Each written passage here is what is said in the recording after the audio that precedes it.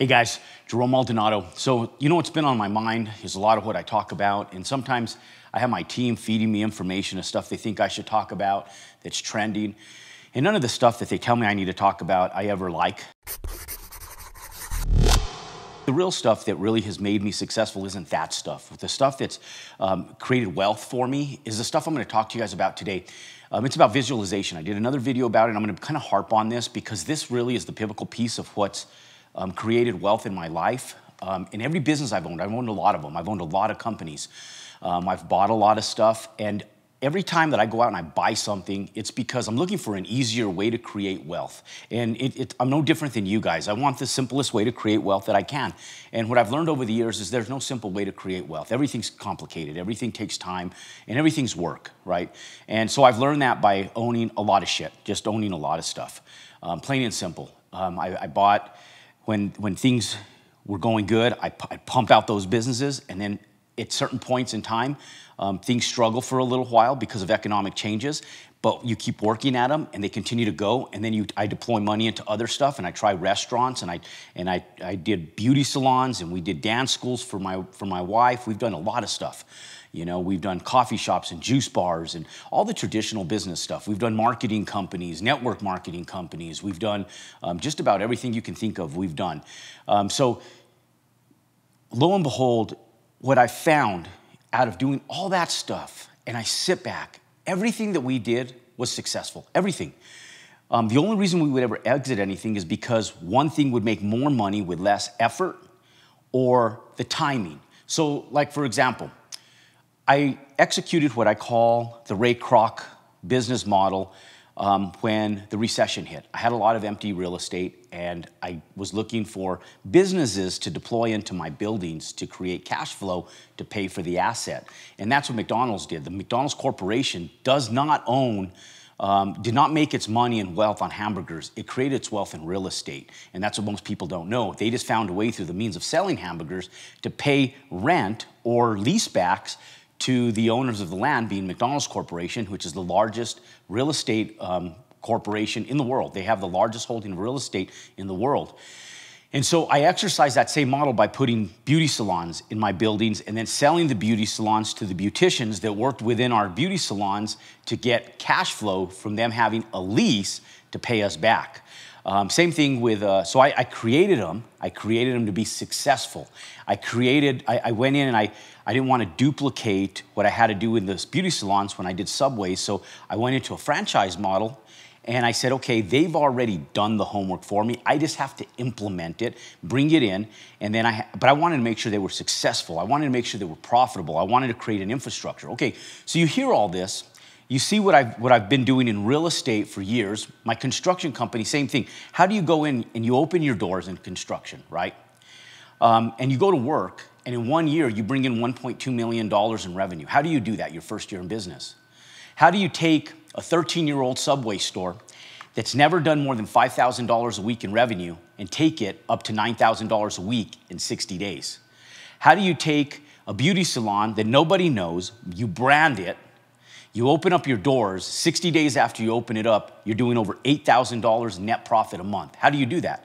How do you go in and take coffee shops, juice bars that no one knows, you duplicate them, make them look like a franchise, and you take these things, and this was in early years. This was like in 2001, when I was still a little wet behind the ears, but I was figuring things out, but I was making $4,000 a month in less than 60 days, net profit. Okay, so, and you gotta remember, this is 20 plus years ago, right? And so, or about 20 years ago. And so you sit back and you say, okay, how do you make every single company that you've done, you've ever opened, you've ever facilitated business in, successful? And how, Jerome, do you continue to buy real estate?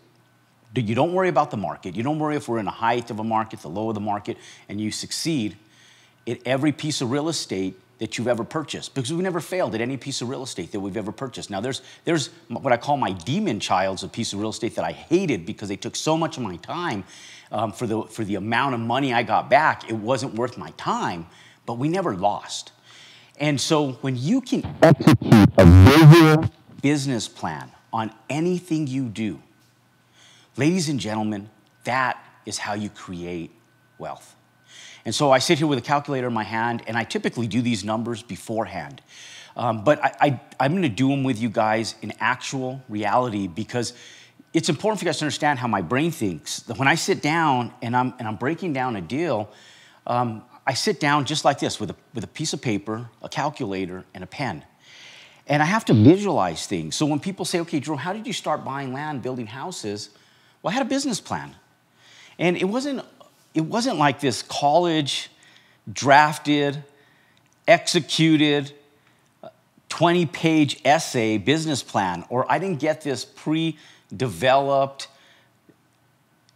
paper from the bank where they said, fill this out, we need to know your business plan, and write an essay about it. I got one piece of paper, and I broke down numbers. And I visualized the numbers, because when I can see the numbers, I know what my action steps need to be to execute. And so many people go through life and business trying to execute things with their blinders on. And I don't know how people do it. I don't know how you guys do it that are watching this, that are doing that. I don't know how you guys go in and say, I'm gonna open up a business. And I believe that most people function on hope.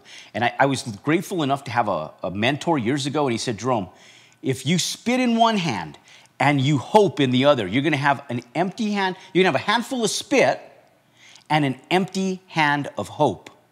Meaning, both are friggin' worthless. You can't do anything with either one of them. So instead of hoping, execute. Because all in life that matters is results. But how do you get those results? So people will hear me harp and talk about, okay, how do you do something? Well, ladies and gentlemen, I'm gonna explain to you guys how you visualize and create a roadmap. And I'm gonna use just a simple theoretical example. So it doesn't matter if you're in real estate, it doesn't matter if you're an attorney, it doesn't matter if you're a physician and you're opening up your new medical practice. You need to know how many patients need to walk through that door and how you're gonna execute their insurance payments to be able to afford the building you're in, to be able to afford a lifestyle, what your profitability is gonna be. It doesn't matter what industry that you're doing business in, real estate. It doesn't matter if you're doing business you're a mechanic or a plumber or anything. What is your business model that you can visualize to do and execute in order to do this, okay? So, simple theoretical example. I open up a construction company and I say, okay, look, I need to be able to generate and make $250,000 a year just to make it worth my time. And that would be my recommendation to anybody, because if you're gonna go to work and be self-employed and you're not making $250,000 a year, go get a job. It's much easier to go make 150, 200 grand a year working for somebody than going out and opening up a business and having the risk, the liabilities to go and make $100,000 a year. It's much simpler to go work for somebody. And then you get off at 5, you finish, you dust your hands off, and then you go out and moonlight and whatever you're doing, because you can go out and get a guaranteed paycheck. But for those of you guys who are ambitiously driving at something bigger and you guys want to create a business, this is how you do it. But you got to create a roadmap, a visualization of how you're going to execute that business. So when we went in and we started doing beauty salons, I went into beauty salons of different classes, like from Great Clips and what's Supercuts, Great Clips, the ones that were the more cost-effective, lower end, what you would consider the lower end beauty salons and hair cutteries. And then I went into the elite ones, the coutures, the nice high-end beauty salons, okay? And then I went into some of them that are all in between. And I said, okay, we need to find our business model. We need to find where we're at. Now, and then I'd ask them, and I would just ask the customers. You'd be surprised what people will tell you if you just ask them. Years ago, my mentor told me, I said, Jerome, if you want to find something out, you know how do you find it out? You ask people. And people, ladies and gentlemen, if you guys realize how willing people are to throw up all over you and give you information, you would ask questions for everything. And so one thing that I've gotten good at is asking questions. So when we were doing beauty salons, I would ask them, how much do you guys charge? How many colors do you guys do out of here every day, do you think? How many perms? How many highlights? How much full color do you guys do out of here? And that's how I got my numbers. And then I dissected them and I said, okay, this is how many asses I need to put in the chairs every single day, and this is how many we have to sell. And I'd explain that to my staff. And I'd say, this is our goal. And I'd always up it, because you never Average people never hit their goals. So I up them and say, these are our goals. And if we fell just a little short, I still hit my numbers, But I could visualize it. And so, ladies and gentlemen, in real estate, in business, it's the exact same thing. So I sit back and I start executing a business plan. My first business plan, when I bought land and I built my first house, people sit back, and I just did a podcast, and the gentleman that I was on there with a podcast, he said, Jerome, I built one spec home. In that one spec home, I lost my ass. And he goes, that was 15 years ago, and I still haven't mustered up the courage to do it again. And I told him, I said, why do you feel that you would fail again doing something that's so profitable? And he goes, I don't know, I just overspent. And I go, what was your asset class? And I started asking him questions. And the problem was he didn't reverse engineer his build before he actually executed. And so the problem is he couldn't visualize where he was going. He just thought that if he bought land and built a house, he was going to make a profit. Didn't matter how much he spent on contracting it out. Didn't matter if there was a business plan on how to contract it out. And ladies and gentlemen, you can go out, hire a general contractor, pay the most expensive general contractor to build you the most beautiful home you can buy. But then he's taking the profitability, not you. And so there's trade labor and there's ways to do things. There's a way to build homes and there's a way to do things correctly where you make the profit. The biggest thing is you need to know what you can spend. So the first thing we did is we sit down, I did a spreadsheet, okay? And I included everything. And in my inner circle, and the people who work with us directly, they have this Excel spreadsheet, okay? This is gold. All this stuff is gold because the thing is I built this stuff from scratch years ago, and my dad and I sat down, we built an Excel spreadsheet, and on that Excel spreadsheet, it goes through a list of everything you need to do to build a house, everything. From closing costs, commissions, buying the land, all the acquisitional stuff, subcontractors' fees, electricians, roofers, drywall, painters, cabinets, light fixtures, you name it. And all this is how much each thing costed, okay? Now, how do we get these numbers? We get bids. First, I get a design, okay? And I do some theoretical research, and I get people to bid projects that don't even exist. And then I put all this stuff in here on writing on what it is. And at the end, it adds it all up, and it gives you a number, okay? This is your build cost. Now, I go into that area, and I go do research, and I say, okay, what are things selling for? So if you guys watch my post, you guys see land that I'm buying over in California. You see land that I'm buying over in Seattle area. You see projects that we're doing over in the Phoenix area. You see stuff that we're doing down in Puerto Rico. You see stuff that I have going on right here at home. And you sit back and go, how does he know that shit, all those projects are profitable? Because ladies and gentlemen, I do this exact same thing. I do a spreadsheet, that I go back in and I know exactly what my costs are to build that product. I know my price per square foot. Now, the other day, our architect on one of our projects came back in and they had this Class A, beautiful architecture elevation plan for a product. And I said, it's too much. We're gonna go broke building that. And I knew that because that didn't fit the asset class that I was building.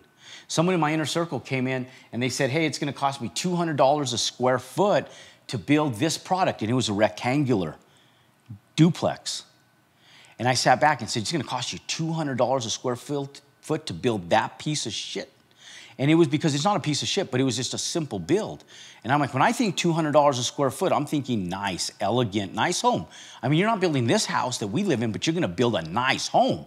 For $200 a square foot, you're gonna build a nice home. So when you're building modest homes, you want to understand that you shouldn't be paying $200 a square foot. You should be paying someplace closer to about $125 a square foot for a simple, basic, modest build out if you're running and managing the product right. Maybe $150 depending on where you're at, but no more than that. So how do you get there? How do you hire people to get there? Well, you have to reverse engineer this.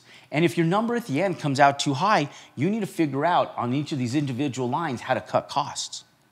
And not cut costs where you get an inferior product, but you have to cut costs where you go in and you can get the same product at the same price, and maybe you're hiring different trade labor. Maybe you're not hiring the company that has the $2.1 million building that they have to afford and work out of to do your drywall or your painting. Maybe you have a guy that works out of his house doing painting, but he's a good quality contractor. He doesn't have a lot of overhead. His prices are more reasonable, and it's going to save you $2,000 on that one product. Maybe you do the same thing with your concrete finishers. Maybe you do the exact same thing with your framers. You don't go in, you don't go after the guys that sit back on the hard corner of the interstate in these million-dollar buildings. You go back in, and the guys that are smaller, that have more of a modest overhead, those are the guys that you exercise to help you facilitate your budget, okay? And then you manage them. And there's a lot of good ones out there. How do I know? Because we've done it all over the country. Now, you sit back and you go, okay, I can visualize this and how much it's going to cost me now. And I'm not going to supersede my expenditure list that I have here. I do build in at least a 5% contingency cost, okay? Just in case stuff happens, because life happens, and you will have unforeseen circumstances. Then you take the average price per home over there. Let's say it's $600K, $600,000, okay? Now, you subtract out this number, okay, whatever that number is. Okay, now let's say that number, let's say you're building a 2,300 square foot house, and let's say that house is going to cost you about $135 a square foot times 2,300. That's $310,000, okay? It's going to cost you $310K to build that house, okay? Now, let's say that the land cost you $50,000. This is very similar to what we're doing up in California right now. Okay, so it's $50,000, this is land, build cost. Then we have, let's say that we have another we have commissions. We're gonna have commissions, we're gonna have closing fees, we're gonna have all this stuff. Now follow me here. This is the stuff that gets boring. This is where you guys stop the video. This is where you fail. Because the boring stuff is what makes you money. You guys all want entertainment. You guys want firecrackers, and you guys want all this stuff. But ladies and gentlemen, this is the firecrackers. This is what makes you money, ladies and gentlemen. Don't start going and getting bored when I sit here in front of a calculator. This is the stuff right here that makes you money. This is why most people fail, because they don't pay attention to this part right here, because it's boring. But the boring stuff is what affords you to do the fun stuff. And so, ladies and gentlemen, don't get bored and stop the video in this part. How stupid are you to stop it in this part? You know, when you started this video is because you're an intelligent investor, and I knew that. And the first thing I knew by you getting this far in the video is that you're intelligent. And intelligence will allow you to see and unfold what we're doing financially, mentally, what's in my brain. It's boring on paper. I know it's boring on paper, but ladies and gentlemen, as boring as it is, this is what affords wealth. This is what affords a lifestyle, right here, this stuff. And so, ladies and gentlemen, you want to learn how to generate wealth, how to get wealthy? This is how I did it, ladies and gentlemen. This right here is how I got wealthy. Now, ladies and gentlemen, you go back in, you sit back and you go, okay, I got costs. I got $600K, okay? Now, times 6% commissions, okay, that's $36,000. Now, you sit back and you got closing costs. You're probably going to have another 1% closing costs. You have another $6,000, call it $7,500 in closing costs, okay? Now you got about another $43,000, okay? So you got about $43,000 in commissions and closing. Okay. Now, we're going to take $600K. We're going to subtract out $310,000 minus $50,000 minus $43,000. It's $197,000 in profit, okay? Now, we got one thing in there. We got some taxes to pay. And not just, these aren't income taxes, like excise taxes, gross receipt taxes.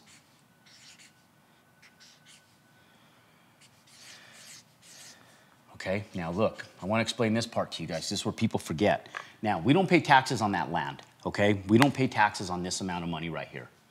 Okay, so we're not going to pay our excise tax on that, but we are going to pay excise tax. We're going to pay taxes on this. We're going to pay taxes on this. So we have $310,000. And ladies and gentlemen, I'm not an accountant, I'm not a CPA. Every single state is slightly different. So if this doesn't exactly match the state that you're in and how gross receipt taxes, excise tax, how it fits your state, just understand that there is expense there, right? There's gonna be a tax on this product of some type of sales tax to some magnitude somewhere along the line. So just understand that you need to account for that. So I'm gonna explain this in one state scenario. And so if it doesn't fit your state, you'll understand it. Just understand there's expense to it. And so if I take $310,000 plus $43,000, and then I'm gonna take a simple like 6%, okay? That's another $21,000 in taxes. Okay, so we're gonna subtract out, let's just call it $25,000. Okay, this is gonna be your net out, your gross net. So 197 minus 25,000 is gonna be $172,000.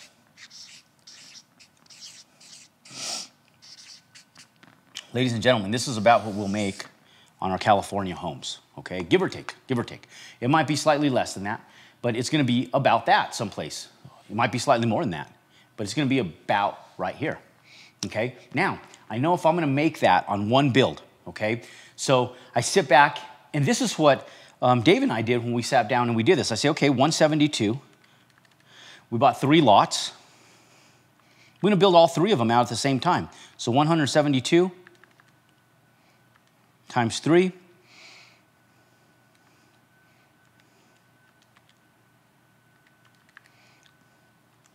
That's $516,000 in profit. It's gonna take us longer to get permits than it is to build the houses. So ladies and gentlemen, we'll just buy another 3 lots. I said, why don't we just do this twice? Let's do 6 of them. And so if we do that times 2, we could build out 6 of these in 1 year. These are just little tiny side projects on top of everything else that we have going on. And ladies and gentlemen, how would you guys like to have a side project that brought you in a net income of $1,032,000 every year? Just on a little side project, $1 million bucks. So you guys want to understand how to become a millionaire, ladies and gentlemen, multiply that times 6. And you become a millionaire right there. One product, one business model. Now, I make it look simple, like, okay, where do you get the money for this stuff, right? Well, I'll tell you that we have a business plan. When we go in, I bought the lots cash because I can now, right? But in the beginning, I had to take a mortgage out of my house. I had to take a home equity line of credit out of my house to go in and start this process because money sitting in a bank is worthless. Ladies and gentlemen, money has to be working. Money has to be moving. It has to be fluid. You know, that's why they call it currency, right? What's a current? A current is water. It's moving water, right? A current is moving water. Well, currency is moving capital. So when they call money currency, it's because that money has to continue moving. That money has to move in order to be able to start producing income for you. So ladies and gentlemen, if you're not putting your money to work like this to produce this, you can't do it. But ladies and gentlemen, if you want to become a millionaire, what was that? 1 million, call it $30,000. So 1,030,000.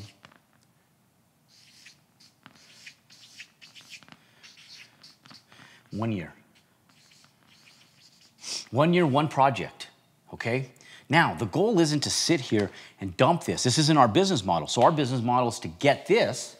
How do I take this and instead of paying the state of California 50+% of this in taxes, how do I take that and I make it work for me where I pay 0 in taxes? I go out with this, and so you say, okay, I'm gonna do an asset that I can buy 75% debt to income ratio, okay? So I sit back and I go, okay, I'm gonna go buy me a $4 million project. So then we start shopping for $4 million assets because I'm gonna take this money and I'm gonna go invest 1 million of this into a down payment. I'm not gonna go and buy a Mercedes. I'm not gonna take this and buy a Mercedes Benz. I'm not gonna take this and go buy me a $1 million home or a $2 million home or a $3 million home. I'm gonna take this and I'm gonna buy me a $4 million asset, $4 million asset. And I'm gonna take this $1 million, I'm gonna put a down payment on a $4 million asset that produces cash for me every single month, whether I work for the rest of my life. Every month, cash flow comes in. And what I'm gonna do is I'm gonna take a $4 million asset, okay, 4 million. And what I'm gonna do with that is I'm gonna write off 80% of that in its first year, okay? Now, I don't even need that big of a write-off yet, but if I take that, I have the ability to take an 80% write-off on $4 million and depreciate the hell out of that thing the first year. Ladies and gentlemen, I do that. Guess how much I'm paying in taxes on this money right here?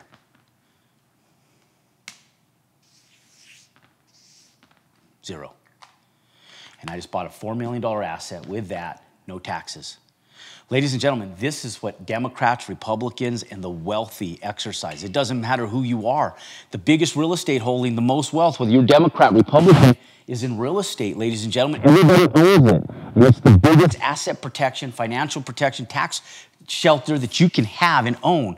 And if you go out and you exercise this stuff with an accountant or CPA, which I'm not, and I don't claim to be, you can go out and deploy this into something like this and pay zero in taxes on this. And ladies and gentlemen, that is wealth. That is financial literacy. And that's how you build a visualization of how you go from this, of how you go from nothing to this, to this, to this. And you 6X that 1 year and you make this. Then you go from this to this, ladies and gentlemen. And you just turned a modest investment into a $4 million asset. Then just go do that the next year, 8 million. And then the next year, 12 million. And then the next year, 16 million. Ladies and gentlemen, you want to get wealthy, you got to be able to visualize where that money comes from. There's no shortage of money out there. There's only shortage of creativity and the lack of your ability to go out and put together a business plan that you can visualize.